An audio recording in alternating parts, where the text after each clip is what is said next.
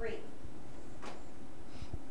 So Durham election 2010, Doug Anderson, Garth Riley here taking some opinions from Dave Gilbert and Maurice Brenner and Doug Hawkins. We went to talking about official plans.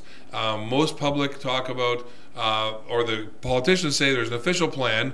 Does this thing change like stocks, or do we actually, can we project our growth for the next 20, 30 years and understand that the development that they're doing today isn't the miraculous achievement of the current council, but it was actually bequeathed upon them by the other dudes? Garth, there's been more OPA changes than you and I could ever change our socks. And the public try and rely on the official plans and the community plans and the district plans. And they over and over again, they come to a council and they say, but.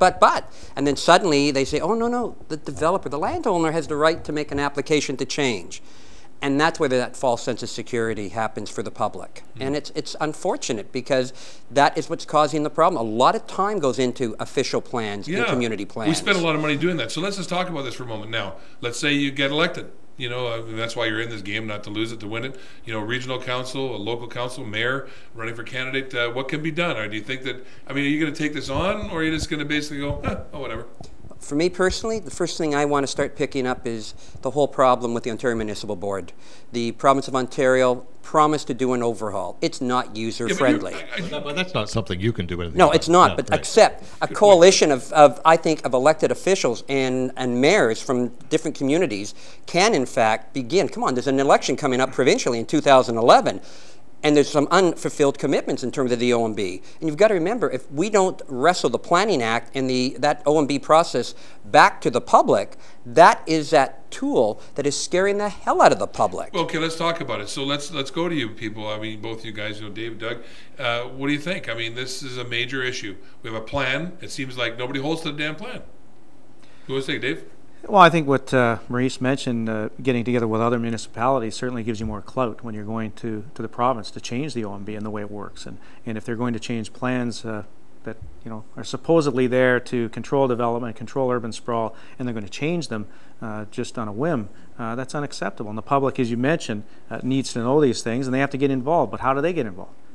They're the little guy. They don't have the power. Actually, I should probably clarify. There's two subjects being dealt with here. One's the Ontario Municipal Board, and the other is the official plan. Now, theoretically, things are supposed to stay with the official plan, but that is a document that municipalities have, and which everything is basically to adhere to.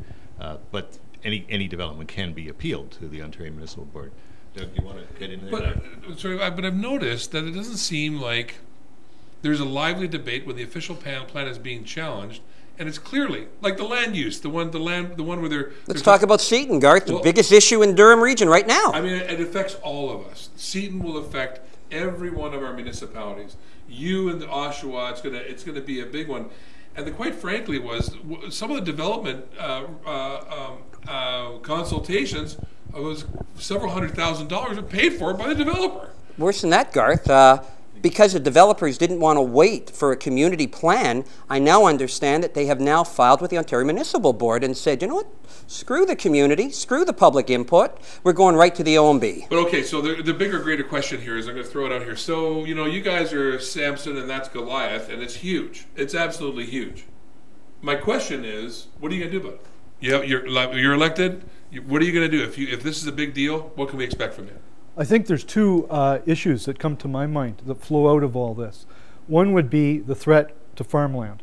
It's a problem at Seaton, as Councillor Brenner has mentioned. No, not a councillor. I don't call me a councillor. I'm a citizen running for mayor. As Mayor Brenner. But Seaton is a perfect example. But we see this all throughout Durham region. Durham region, by the way, 8 municipalities. 4 of them are really rural or have been. The others are urban in nature, but even my municipality, Oshawa, has a large rural farm component. I think we have to be advocates for that. We have to be concerned about that. Will you be one? And I will be. I will stand up for the preservation of farmland. Absolutely. It's a high priority for me. It also means standing up for farmers, for the rights of farmers and an economy that allows them to thrive. So that would be one thing. The other thing that comes to my mind from your question is this, is that we as a region have obligations with respect to the Ontario Greenbelt legislation. And we've been accused, and I think rightly so, of falling short in meeting our obligations. I think certainly I will be an advocate for that. I believe in the Greenbelt legislation. I think it makes a better Ontario and a better Durham region, and you can count on me to be an advocate for that. That leads to another question that I have. Over the last, say, 20 years, etc., the province has been playing a bigger and bigger role in municipal affairs. They're running the transportation system now. They're running the planning system through the Ontario Municipal Board. They're putting in the Places to Grow thing, which is basically telling all the municipalities to get on the ball and intensify their developments. Is this what should be happening? Or do you think this is an unfair intrusion on the part of the to the provincial government? Or do you think it's something that basically is happening? Well, let's look at Durham region for a minute, okay? Look at Durham, if I can, for a second. Yeah. And the province of Ontario was pretty clear as it related to the recent attempt by Durham region on the official plan to change some of the urban boundaries and population densities outside the urban boundary of Pickering. Mm-hmm. The region of Durham has gone against the province of Ontario's recommendation, against the directives, and want to urbanize Greenwood, which is northeast Pickering, and put 33,000 people. Mm-hmm. The city of Pickering has supported Durham region. So, you know what? Initially, when I was a councillor, I used to say, my God, Big Brother is all over me. But you know what? Thank God Big Brother is trying to put their foot down, because you know what? There wouldn't be any farmland left. We don't have any infrastructure to move the people. In parts of the United States, they build the roads, they build the infrastructure, and then they put the housing in. We've got it all wrong here, and Canada-wide. Dave, what are your thoughts on these issues that have been coming forward? I mean, I can't expect everybody to know all the issues. But from your gut reaction, what do you think? Have we really paid enough attention to this? Which part are you talking about? Well, the urbanization or the official plan? I'm talking about urbanization. Yeah, I mean, I don't want Oshawa to look like Mississauga, and I don't think Doug does either. Mississauga, you know, for all my friends that live there, I hate going there. It's just urban sprawl at its worst. And you know, when the 407 finally goes through in North Oshawa, north of Winfield's farm, the official plan in Oshawa has some industrial ribbon around that, but how far north will it go if the OMB gets involved and if more developers get involved and want it to push north? Because we have Columbus that's very unhappy right now. They don't want to see their little community disturbed. They want it to stay relatively the same with farmland around it. And it depends what the people want. Do the people of Oshawa want to see their city go that far north? I don't think they do from the people I'm talking to.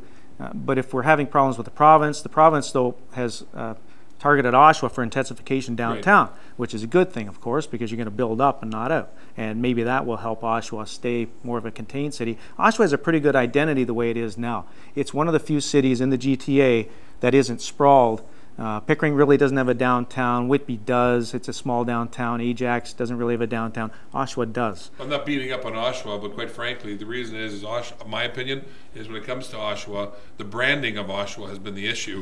And people don't want to say they're coming from Oshawa. Yeah. What they want to do, I mean, North Oshawa is certainly revitalized, and there's a whole branding problem. Well, the downtown is being revitalized with UIT. Right. You see, I mean, in the last couple of weeks, new TV station opening up. There are a lot of good things happening downtown. The General Motors Center, the courthouse, a lot of good things happening there, and I think that should be Oshawa's focus, is get more people living around the downtown area to revitalize that, but you need services there too. There are no real supermarkets around the downtown, but I don't want to see Oshawa go past the 407, and right now we're not seeing that, and Maurice can tell us that about, you're not seeing a lot of industrialization around the 407 yet, around Brock and Pickering, or it's still at Markham. It's not really seems to be going that way. And that's what the public are saying.